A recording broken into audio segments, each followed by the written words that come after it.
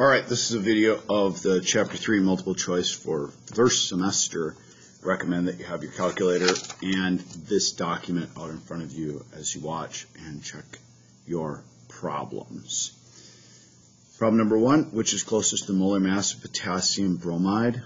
You need a periodic table, and potassium is about 40 on the periodic table, and bromine is about 80, so that means it's about 120. So 120 would be letter D.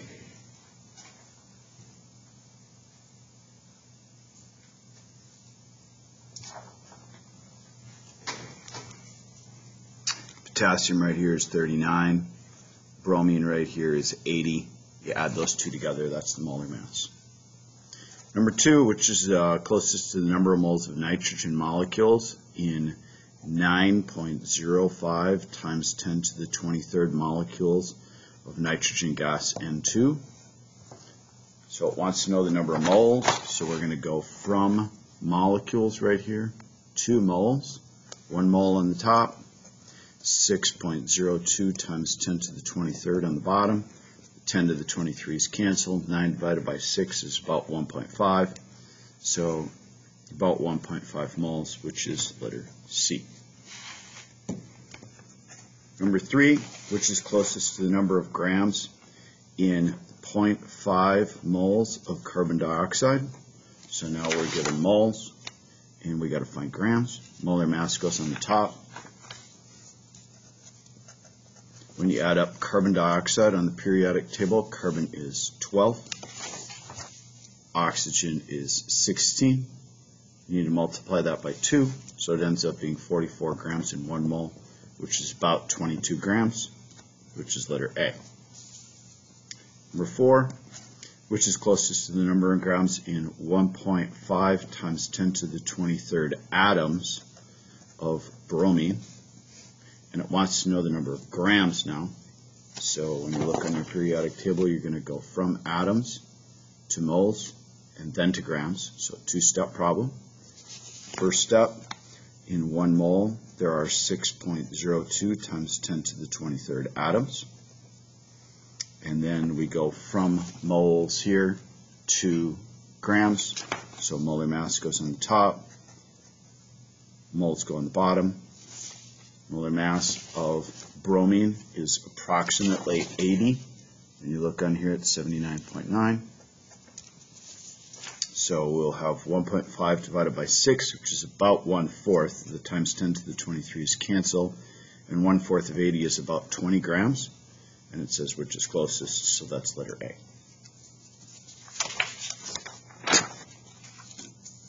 Number 5. I can determine or calculate the empirical formula. Which is an empirical formula? Remember, that's the simplest whole number ratio, and letter B would be a 2 to 5 ratio. You couldn't make that simpler without a fraction. Number 6, substance with an empirical formula of CH has a molar mass of 52.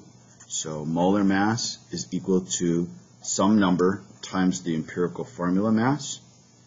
We want to find out what that number is and then multiply C1H1 by that number. So it tells us that the molar mass is 52 grams per mole. The empirical formula is CH. And if you add up CH on the periodic table, carbon is 12 and hydrogen is 1. So that's 13. So 13 times not some number x is equal to 52. So 52 divided by 13 gives us 4. So that means we need to multiply C1H1 by 4. And so that ends up being C4H4, which is letter E. Number 7. Which is closest to the percentage by mass of potassium in potassium hydrogen carbonate. So the first thing you need to do is add up the whole thing, because part divided by whole times 100 gives you your percentage composition of your part that you're interested in. And we're interested in potassium. So potassium on the periodic table is 39 divided by the whole thing. So 39 plus 1 is 40, plus carbon is 12, plus oxygen is 16 times 3. So if we do that together, that's 48, plus 12 is 60, plus 40 is 100. So it would be 39 divided by 100 times 100% is 39%. So it says which is closest. Well, that would be letter C.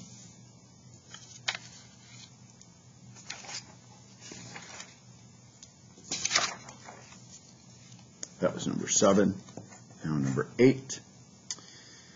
A certain compound contains 60% oxygen, 5% hydrogen, and 35% nitrogen. The simplest formula is also known as the empirical formula, is, and we need to figure that out.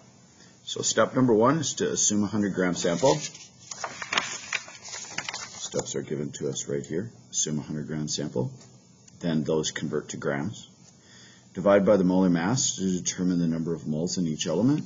So grams here, moles here. Oxygen is 16, hydrogen is 1, nitrogen is 14, 5 moles of hydrogen. 60 divided by 16 is 3.75. 35 divided by 14 is 2.5. Find the smallest and divide by the smallest. That's our last step. If you're following along with the steps back here, calculate the mole ratio right here. So divide by 2.5. This ends up being 1. This is 2. And 3.75 divided by 2.5 is 1.5. And so our ratio would be nitrogen 1, hydrogen 2, oxygen 1.5. Obviously you can't have 1.5, so we'll take 1.5 atoms. So we'll take and we'll multiply the whole thing by 2, and then we get N2H4O3. And looking on here, N2H4O3 is letter D. Number 9. What is the total number of atoms in 3 moles of ammonium perbromate? And the formula is given to us right here. And it wants to know the total number of atoms. So first we have to go from moles to molecules, and then we'll figure out how many atoms there are inside that number of molecules. So 6.02 over 1. Our moles cancel. 3 times 6 is 18, so 18 times 10 to the 23. Okay, and this is the number of molecules. We'll put molecule in a position where it's going to cancel, and put atom as our new set of units. And inside of this molecule right here, there's 1 nitrogen atom, there's 4 hydrogen atoms, there's 1 bromine atom, and there are 4 oxygen atoms. So that's 4 plus 4 plus 1 plus 1, or 10. There's 10 atoms in 1 molecule. Where did I get that? I added up the total number of atoms inside that molecule. So now we have 18 times 10 to the 24th, or 1.8 times 10 to the 25th.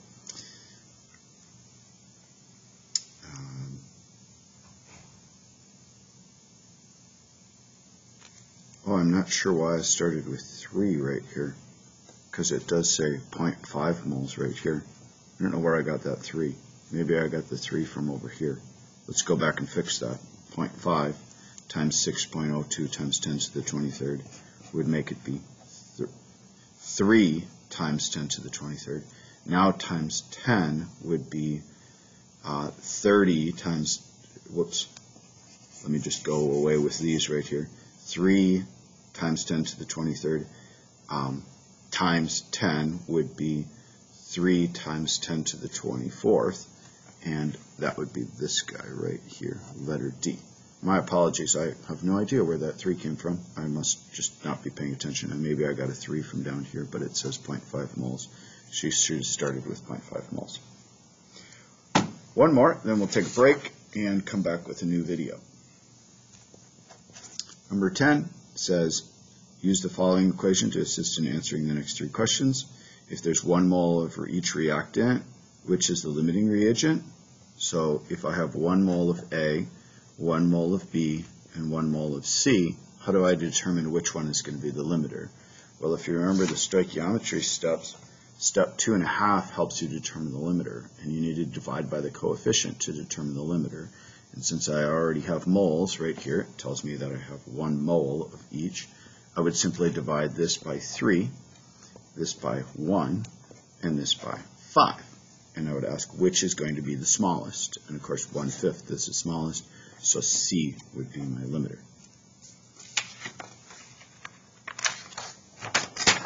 We'll finish this problem.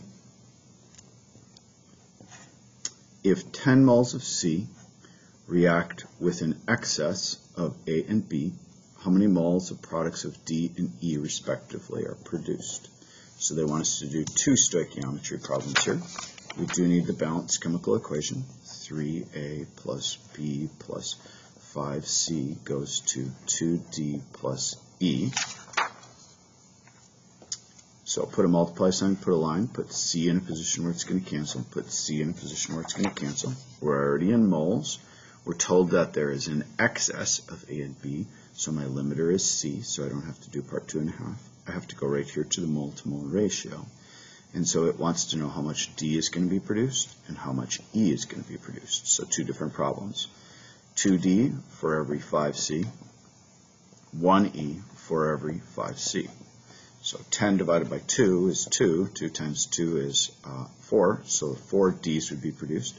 10 divided by 5 is 2 times 1 is 2. 2 E's would be produced. So looking in order, D and E, D would be 4 and E would be 2. So that would be letter C. And last one, using this equation right here that they gave us on the page before, says 2 moles of B react with an excess of A and C. If the reaction produces a 50% yield of E, what is the actual yield of E?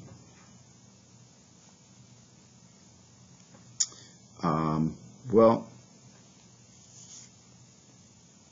first we start with 2 moles of B, because that's what they tell us, and there's an excess of A and C. So we're already in moles, and we have the balanced equation. We don't have to worry about the limiter because they tell us there's an excess of A and C. So we need a mole ratio of B to E, because that's the thing we want to know the theoretical yield of. And so E has a 1 in front of it. B has a 1 in front of it from the balanced chemical equation. That's where I get my mole-to-mole ratio. So I should produce 2 moles of E. This is what I should produce. Now, it tells me there's a 50% yield. So I'm actually only going to produce half of this, or 50% of it. And so 50% of 2 is 1. So I will produce C, 1 mole of E. Back with the second video for the rest of the practice test.